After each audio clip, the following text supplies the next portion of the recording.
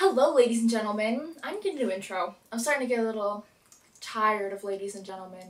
Lads and lassies kind of makes me feel skeevish, as does boys and girls. I feel like I'm at a circus. Guys and dolls I like. I use that one. Males and females. Guys and gals. I like that one.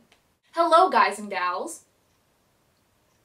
And welcome to the recap and review of NCIS Season 11, Episode 21, Alleged. Why aren't there more episodes like this? This was a fantastic episode. It was heartfelt, it was serious, it was funny, it was dramatic. It was put together very well and acted very well. I was just, oh. And all the characters got their time to shine except Jimmy. I don't even care. It was such a good episode. The gremlin stays in the dark for another day. So the episode begins and CBS gets in their don't text and drive PSA by having a guy run over a dead man.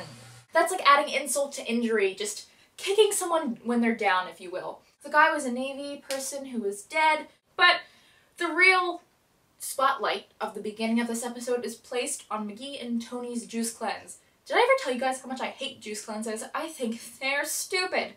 I'm sorry if you are on a juice cleanse right now. Everyone I've ever met who's ever been on a juice cleanse is so agitated and irritated. It's like a hibernating bear, and if you set them off, it's like, ah! Please, for the sake of those around you, don't go on a juice cleanse. Bishop eats in front of them. That would be me. I'm so bad about that. Like, when people are on a diet, I'm like, are you sure you don't want some of my Chick-fil-A? I'm from some part of the Midwest with this voice. But then the case relates to a rape case, and this Navy girl, Holly Farrell, was raped, and she refuses to admit it now because she's scared and she's embarrassed.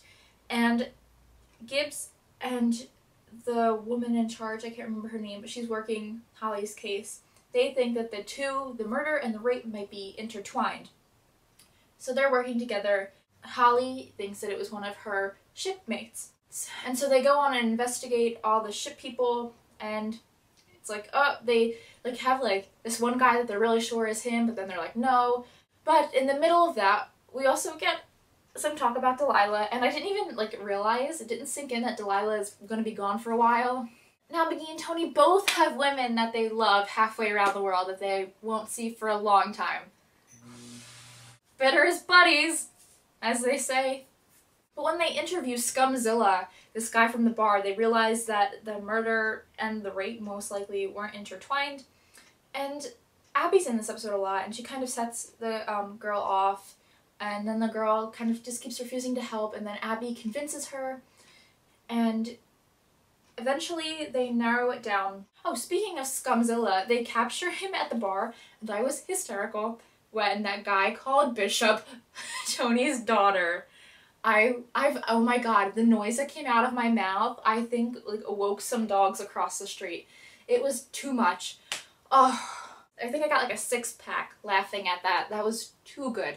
And who brings their daughter to a bar and lets a drunk old man dance with her?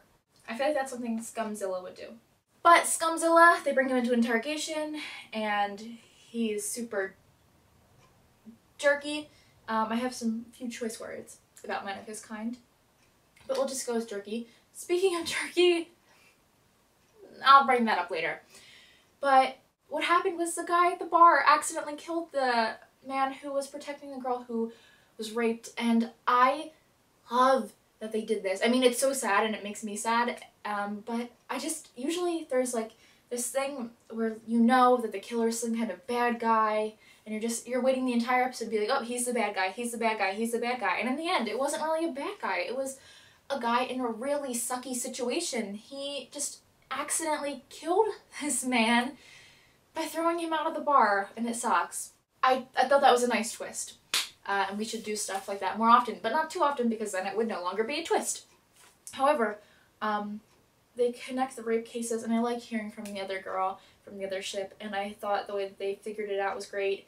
And when that woman put the smack down on that disgusting creature, I was so pleased, and I was so happy that Holly Farrell got her happy ending, and that scum off the bottom of the ocean got to rot in jail being beat up by that woman.